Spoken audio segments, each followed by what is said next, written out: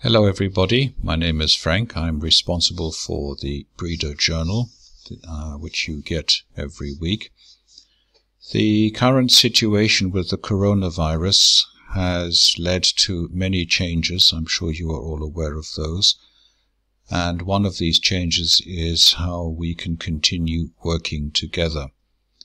And quite a few of you have expressed an interest to continue with some online work. And I have spent the last few days reconstructing how we can do this. And I would just like to quickly introduce to you the Brida Journal worksheets and how they will help you improve your English. Now, the address is journalbrida.eu worksheets. You will find it on the journal itself as well as on the landing page of the journal. And if you click on that, you come to this part here where you have all the different parts of all of the different English courses that I offer. So the articles, travel and tourism for those who do travel and tourism courses with me, and then all the different sections of the Brida journal, the culinary section, the shopping area, the job center, the classifieds, the weather, the local business, and I'll come to that in a minute. So, just to quickly show you how this works, if we click on this week's articles, for instance, here you click on the item, it'll take you to this page, and here you will see a selection of articles, and gradually they get replaced. So the one that's at the bottom gets replaced, and then a new one comes on top. And what you do is you click on the tick here, and it'll take you to a page. Now, most of the pages look like this. You have the text. You can listen to the text. Then you have a vocabulary exercise. So again, you can look at some of the vocabulary. You can listen to its pronunciation.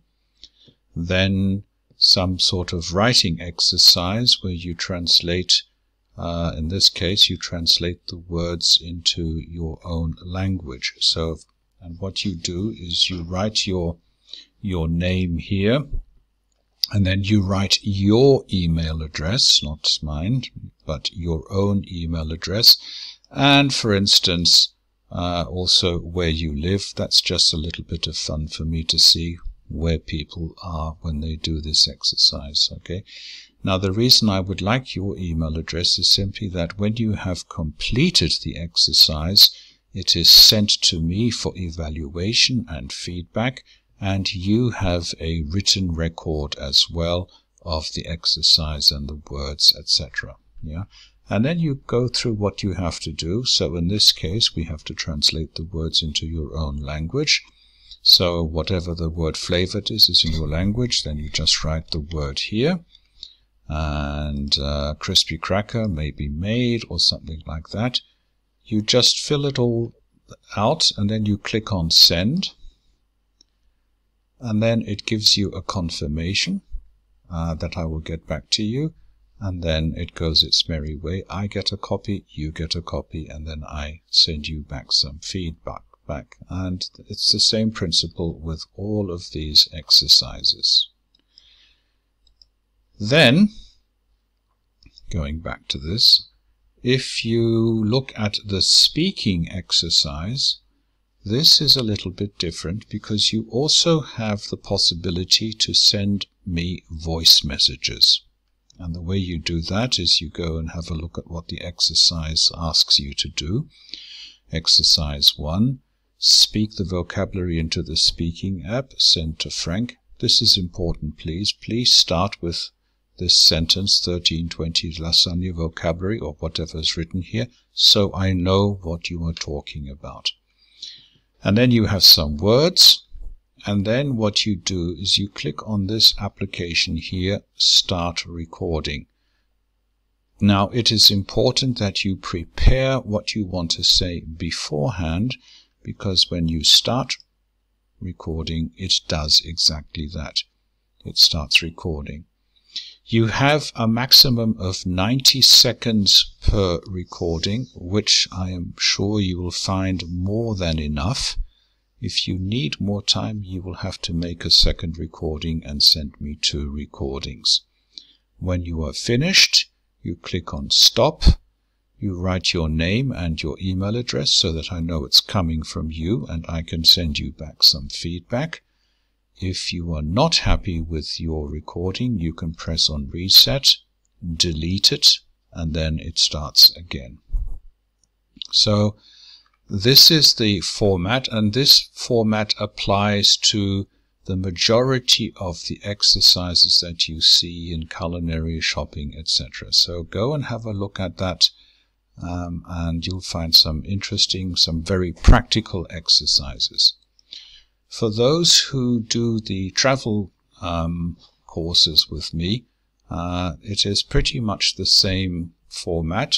At the moment we're looking at Vancouver and Stockholm, and again you click on here and there's a little introduction video, and then there are some practical exercises that say you arrive in Vancouver Airport, and we have the flight arrivals board of Vancouver Airport, and then I have some questions. You can listen to the questions, you can read the questions, and then you can send me an answer using the voice message and some words, etc. So again, the whole process continues the same way, or you can do a writing exercise and so on.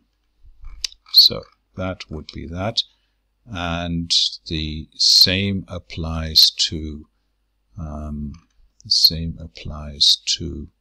Stockholm. Again, there's a little video, and then you have, for instance, the hotel that we chose, which is the Hotel Esplanade, and then you have the overview and some impressions of people who stayed in this hotel, and again you have some exercises to work with.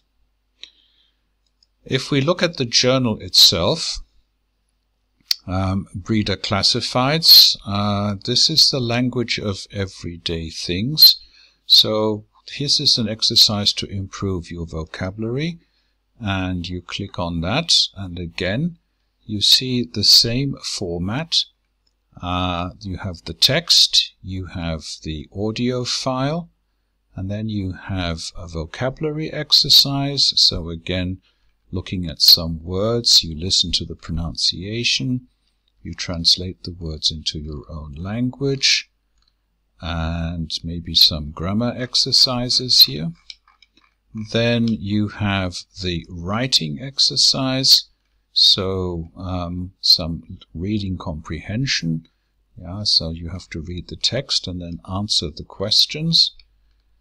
And also some exercises to make you explore the topic a little bit more.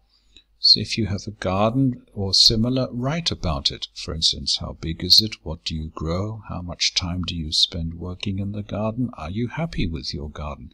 Some guiding questions for you there. Again, your name, your email, where you live. In this case, you have to write the topic in this box here. And because the idea of this process is to share the articles with others, you can say whether you want the article presented in the Brida journal, yes or no. So yes would be great, because then others can share and learn from you as well. Then you can write the text in your own language.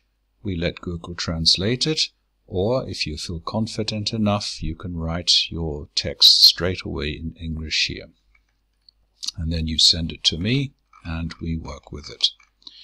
Now, the speaking exercises are again very practical. So we've gone through the normal speaking exercises, pronunciation exercises, some numbers maybe for those who have difficulty with the numbers. But then, for instance, a speaking exercise would be, you are interested in buying some containers, ring the company and leave a message on their voicemail. Then you have some instructions, and again what you do is you click on Start Recording after you have prepared your text, and then you can send it off to us. Business, we have 3 companies at the moment. You may be a little bit familiar with them. We have Property John, Custom Travel, and the Rose Petal. These will stay on for a little bit longer. The others usually get changed after a week. You click on the Rose Petal, and again the same format, some vocabulary, some writing, and some speaking.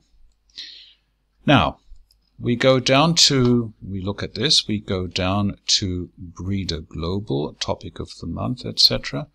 The Brida Global is the writing area, and you have some topics that you can write about. Or if you wish, I have now also included a open topic.